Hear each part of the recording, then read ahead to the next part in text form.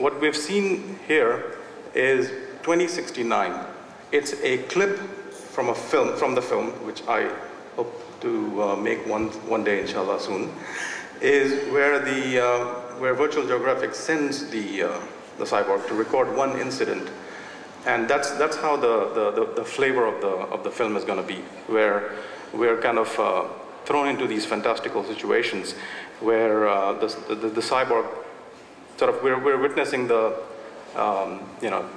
through the eyes of the cyborg what's an event that's going to happen where we know it's going to happen, and we're kind of like we discover it along with the cyborg.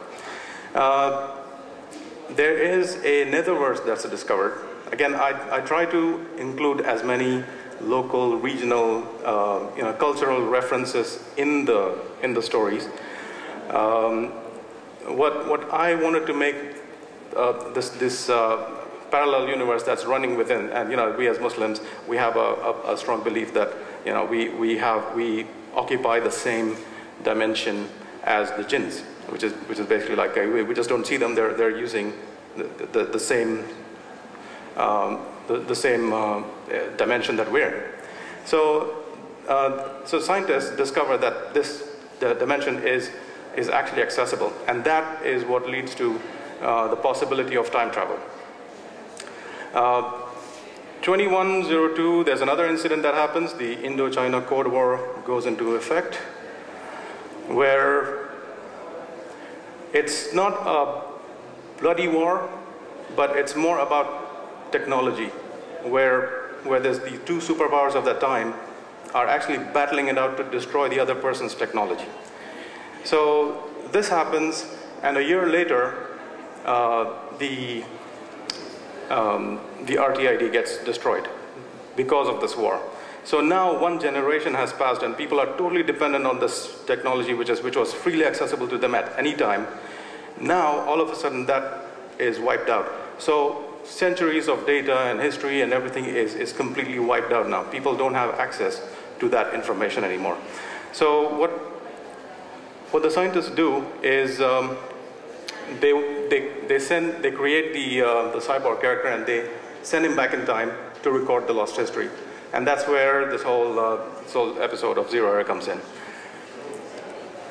Our main character is XE7, 007. He's a cyborg. He's put together for the sole purpose of going back in time, and he's equipped for time travel. He's got these superhuman abilities. He's got this great exoskeleton armor, which is virtually non-destructible. And then there's it's a fairly complex character because he's discovering himself. He's just opened his eyes in the machine. So along with the character, we're discovering him as well. He discovers that he has a few different computers that govern him. Virtual Geographic is kind of controlling him. He is the advancement of artificial intelligence which is natural intelligence. Artificial intelligence is based on logic. Natural intelligence is based on logic and instinct. So he has a little bit of human in him. This gruesome looking character is actually his combat override program that's installed in him. So whenever he's faced into this life-threatening situation, he becomes that guy. This is the leading bad guy that will be featured in the film. He's called Facet. He's the first authority in cyber espionage and terrorism, and he's after our hero XE7 because he considers himself the reason why cybercrime is happening. Here's a good guy, Dr. Barry Weisner. He inevitably becomes the reason why the RTID gets destroyed. So he's like the good bad guy. So one of the things that will be happening is XE7 will be sent to destroy him, to stop that from happening in a future episode, but discovers that he's actually not as bad as he seems. Here are some production stills that we had made for the film. Again, this is purely without any backing or support, or because we just had like very limited resources that we had at hand, and we managed to come up with this. We're experimenting with like different looks for zero error. We have a nice plan in mind that once this IP becomes popular, we actually have a plan for making into short series, into merchandise, comic books, and so on. This is some publicity that we've received through the media and throughout last year, this year, and we've got a good fan following. We get regular hits from 88 countries worldwide on the zero error side. We have a lot of following on Twitter or Facebook, so please check it out, XZero error anywhere. We managed to get some recognition and accolades during this time.